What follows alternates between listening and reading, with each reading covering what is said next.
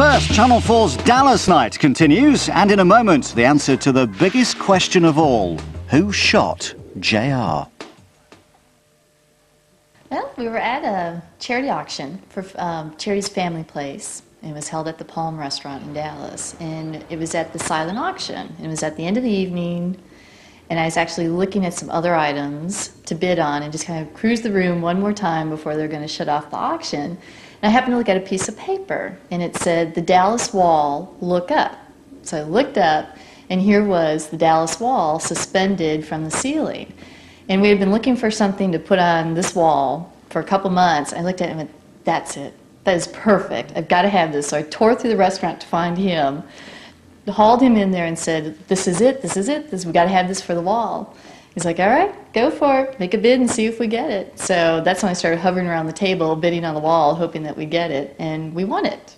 So we had to go the next day to pick it up.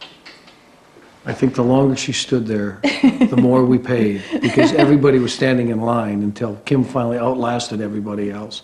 But I think the interesting thing is it's been the greatest conversation piece. Everybody that comes to the house looks at this thing, and they've never seen it before. And I think it stands out much more so here than it probably did at the restaurant, only from the standpoint that it's a cutout and it stands all by itself, and it's been great. I mean, it fits onto the wall of our home wonderfully, but it's just great because of, great party talk is what it is.